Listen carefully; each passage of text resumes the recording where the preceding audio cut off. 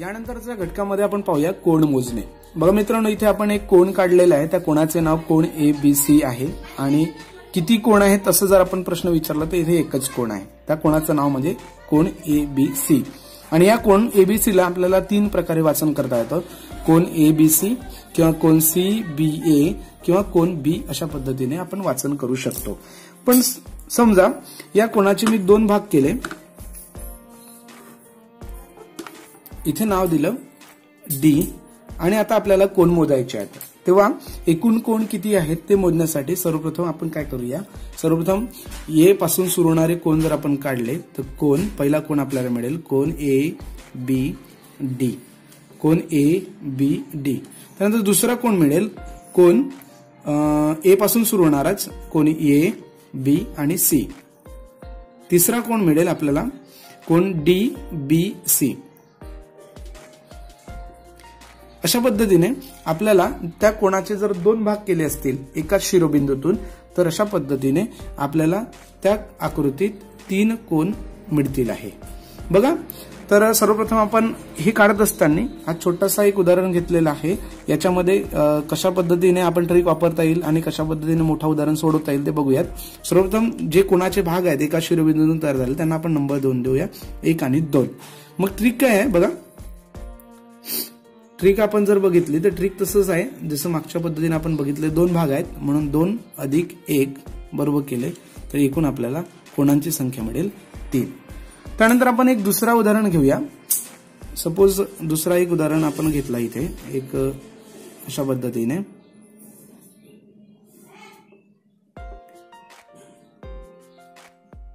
बघा मित्रांनो, इथे पण आपल्याला ट्रिकचा वापर करून किती एकूण कोण आहेत ते मोजता येईल।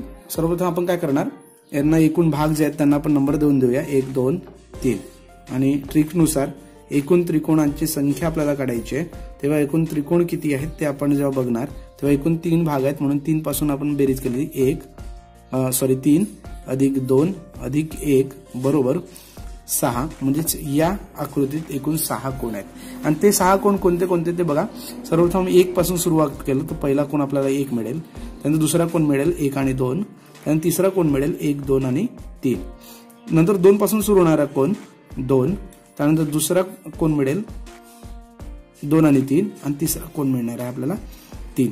बघा मित्रांनो, 1 पासून सुरू होणारे 3 कोण, 2 पासून सुरू होणारे 2 कोण आणि 3 पासून सुरू होणारे एकच कोण आपल्याला मिळालं। अशा पद्धतीने सगळ्यांची बेरीज केली तर आपल्याला ह्या ट्रिकनुसार एकूण यामध्ये एकूण कोणांची संख्या 6 मिळणार आहे। अशा पद्धतीने कोणतेही उदाहरण आपण घेऊन सहजपणे एकूण भाग काढायचे आणि एकूण भाग काढून त्यांची कोणांची संख्या सहजपणे मोजू शकतो। नंतर आपण पाहूया त्रिकोण मोजणे। बघा मित्रांनो, या ठिकाणी त्रिकोणाची एक आकृती काढून दाखवलेली आहे, त्या त्रिकोणाचं नाव आहे त्रिकोण ABC। हा त्रिकोण कोणाला म्हणतात, 3 कोन आणि 3 भुजा असलेल्या बंदिस्त आकृतीला त्रिकोण म्हणत असतात। म्हणजेच त्याला 3 कोन असायला पाहिजेत आणि 3 बाजू असायला पाहिजेत आणि ती आकृती बंदिस्त असायला पाहिजे, 3 बाजूंनी मिळून त्यालाच आपण त्रिकोण म्हणतो। बघा मित्रांनो, या ठिकाणी आपल्याला त्रिकोण मोजायचे आहेत आणि इथे एकच त्रिकोण काढून दाखवलेला आहे, परंतु म्हणजे याचे 2 भाग केले समजा एका रेषेने तर इथे दुसरा आपल्याला बिंदू मिळणार, तो बिंदू आपण त्याला नाव देऊया D। आणि एकूण त्रिकोण आपल्याला काढायचे या आकृतीचा वापर करून, तर एकूण त्रिकोण आपल्याला मिळणार, पहिला त्रिकोण जर आपण काढलं तर पहिला त्रिकोण आपल्याला मिळेल ABD 1 झालं, त्यानंतर दुसरं त्रिकोण काढलं तर ADC आणि मोठा त्रिकोण काढलं तर AB आणि C। अशा पद्धतीने 3 कोण आपल्याला इथे मिळतील। इथे पण आपण ट्रिकचा वापर करून कसं काढायचं बघा, एकूण त्रिकोणांना आपण नंबर देऊया 1 आणि 2 आणि उतरत्या क्रमाने मोठ्या अंकापासून आपण बेरीज केली 2 आणि 1, तर अशा पद्धतीने एकूण आपल्याला 3 त्रिकोण इथे मिळणार।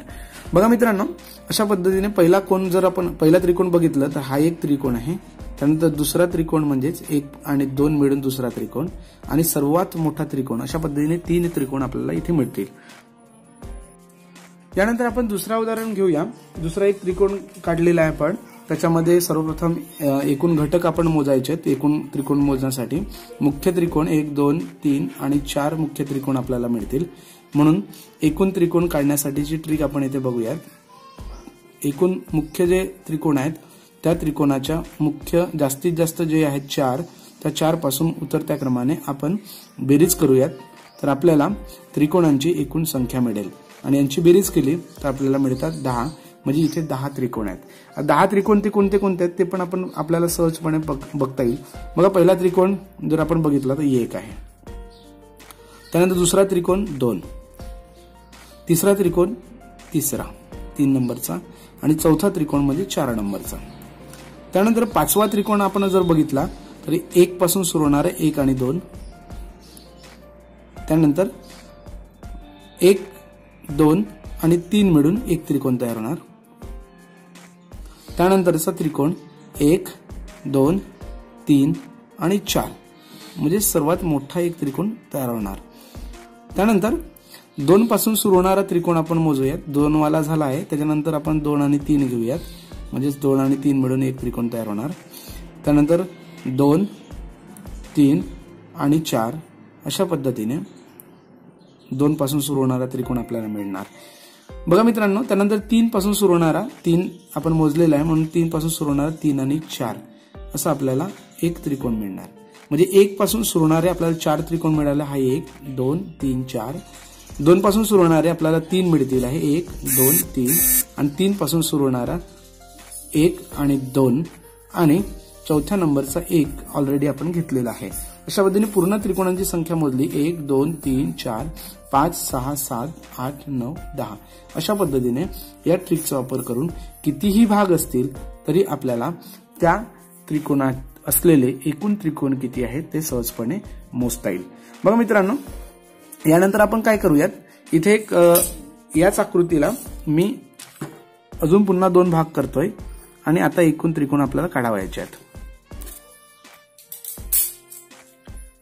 या भागाचा विचार केला तर आपल्याला एकूण 10 त्रिकोण मिळालेत आणि वरच्या भागाला पण आपण या रेषेमुळे पुन्हा 4 भाग पडलेले आहेत मुख्य, त्याच्यामुळे त्यांना पण आपण नंबर दिले 1, 2, 3, 4. तर वरच्या भागात ट्रिक बघा, वरच्या भागात आपल्याला 10 त्रिकोण मिळणार आणि खालच्या भागात एकूण 10 त्रिकोण मिळणार. म्हणजेच एकूण आपल्याला इथे 20 त्रिकोण मिळणार. अशा पद्धतीने त्रिकोण मोजणे हा घटक सोप्या पद्धतीने आपल्याला सॉल्व्ह करता येईल. यानंतर आपण एक दुसरी आकृती घेतली आहे. त्या आकृतीमध्ये एकूण आपल्याला त्रिकोण मोजावायचे आहेत. बघा, या आकृतीतील एकूण त्रिकोण किती आहेत हे मोजण्यासाठी आपण सर्वप्रथम हे बाजूला एक छोटासा एक चौकोन काढलेला आहे. यापैकी एक तुकडा आपण बाजूला काढून सर्वप्रथम याचा अभ्यास करूया आणि याचा अभ्यास केल्यानंतर याच्यामध्ये एकूण किती त्रिकोण आहेत ते आपल्याला सहजपणे लक्षात येतील. बघा मित्रांनो, आपण इथे एक यामधला एक भाग घेतलेला आहे. त्यांना आपण नंबर देऊन देऊया 1, 2, 3 आणि 4. याच्यामध्ये आपण एकूण त्रिकोण जर काढले तर त्रिकोण किती मिळतील ते लक्षात घ्या. अशा पद्धतीने जर आपल्याला आकृती दिली असेल आणि एकूण त्रिकोण आपल्याला मोजायचे असतील तर लक्षात येईल, पहिला त्रिकोण आपल्याला मिळाला 1, बरोबर. त्यानंतर दुसरा त्रिकोण मिळणार 2, त्यानंतर तिसरा त्रिकोण 4 आणि 4. अशा पद्धतीने 4 त्रिकोण आपल्याला इथे मिळतील. त्यानंतर या रेषेपासून या रेषेने या चौकोनाचे 2 भाग झालेत, म्हणजे या बाजूचा 1 आणि 4 मिळून आपल्याला दुसरा भाग मिळणार त्रिकोण आणि 2 आणि 3 हा असा एक दुसरा त्रिकोण मिळणार. त्यानंतर या चौकोनाच्या मधून म्हणजे ज्या कर्णांमुळे हा जो कर्ण गेलेला आहे या कर्णामुळे पुन्हा दुसरे 2 भाग होतात, ते म्हणजे 4 आणि 3 आणि 1 आणि 2. अशा पद्धतीने इथे पण आपल्याला 4 त्रिकोण मिळाले. म्हणजे विचार करा मित्रांनो की एका चौकोनात आपल्याला इथे 8 त्रिकोण मिळत आहेत. मग इथे मुख्य जर आपण चौकोन बघितले तर मुख्य चौकोन आपल्याला 3 दिलेले आहेत आणि एका त्रिकोणात आपल्याला 8 त्रिकोण मिळू शकतात जास्तीत जास्त. म्हणून आपण जेव्हा एकूण त्रिकोण जेव्हा आपल्याला काढायचा आहे तेव्हा आपण एकूण त्रिकोण काढण्यासाठी मुख्य चौकोन आहेत 3, म्हणून एका चौकोनात 8, 8 1 8, 8 2 16, 8 3 24. 24 आपल्याला अशा पद्धतीने त्रिकोण इथे मिळतील. पण इथे मुख्य जे चौकोन आहेत 3 चौकोन एकमेकांना जोडलेले आहेत, म्हणून इथे अजून पुन्हा आपल्याला काही जास्तचे त्रिकोण मिळणार. ते कोणते कोणते बघून घेऊ. बघा, 3 चौकोन जेव्हा एकमेकांना जोडलेले असतील तेव्हा या पद्धतीने आपल्याला काही त्रिकोण मिळतील. हा बघा, हा एक त्रिकोण आपल्याला मिळणार. त्यानंतर हा एक त्रिकोण आपल्याला मिळणार दुसरा, आणि त्यानंतर हा एक त्रिकोण आपल्याला इथे मिळणार. तिसरा आणि चौथा त्रिकोण मिळणार या पद्धतीने. म्हणून ते 4 त्रिकोण आपण इथे मिळवून घेणार. अशा पद्धतीने आपल्याला इथे एकूण 28 त्रिकोण मिळणार. त्यानंतर आपण आणखी एक उदाहरण घेतलेलं आहे. खाली दिल्याप्रमाणे इथे आपण एक पुन्हा चौकोन वाढवलेला आहे, म्हणजे 4 चौकोन घेतलेत म्हणून मुख्य चौकोन 4 आहेत. यामध्ये एकूण त्रिकोण आपल्याला काढावायचे आहेत आणि एकूण त्रिकोण काढण्यासाठी मुख्य चौकोनांचा आधार घेणे गरजेचं आहे. म्हणून जर 4 त्रिकोण म्हणजे 4 चौकोन मुख्य आहेत, म्हणजे 4 गुणिले 8 केले, कारण 8 एका चौकोनात आपल्याला त्रिकोण मिळतात, हे आता आपण इथं बघून घेतलेले होते. प्लस बघा इथे 3 त्रिकोण दिलेले होते, म्हणजे एका बाजूने या रेषेवरून आपल्याला 2 त्रिकोण मिळाले आणि या रेषेवरून 2 त्रिकोण त्या बाजूला मिळाले, म्हणजे असे एकूण 4 त्रिकोण आपल्याला तिथे मिळाले. म्हणजे 3 असतील तर 3च्या आधीची एक संख्या घ्यायची 2 आणि त्याचे दुप्पट आपण केलं तर 4 त्रिकोण आपल्याला मिळतील. इथे 4 त्रिकोण आहेत म्हणून त्याच्या आधीची संख्या आपण घेऊया 3 आणि 3चे दुप्पट आपल्याला इथे आणखी मोठे त्रिकोण मिळतील, म्हणजे 3 दुने 6 त्रिकोण आपल्याला मिळतील. ते 6 त्रिकोण कोणते कोणते मिळतील ते बघून घेऊया आपण सर्वप्रथम. बघा मित्रांनो, हा 1 2 3 आणि 4 या 4 भागा मिळून आपल्याला हा एक त्रिकोण मिळेल. त्यानंतर 4 5 6 आणि 7 या भागा मिळून आपल्याला दुसरा त्रिकोण मिळणार. त्यानंतर 7 8 9 आणि 10 या पद्धतीने आपल्याला हा एक त्रिकोण मिळणार. बघा मित्रांनो, या रेषेवर आपल्याला एकूण 3 त्रिकोण मिळाले. मुख्य चौकोन 4 आहेत, पण या रेषेमुळे आपल्याला 3 त्रिकोण मिळाले, म्हणजे त्या बाजूला सुद्धा आपल्याला 3 त्रिकोण मिळतील. ते म्हणजे कोणते कोणते बघा, 10 पर्यंत आपण इकडे घेतलेले आहेत, म्हणून 11 2 3 आणि 12 अशा पद्धतीने आपल्याला हे त्रिकोण मिळतील.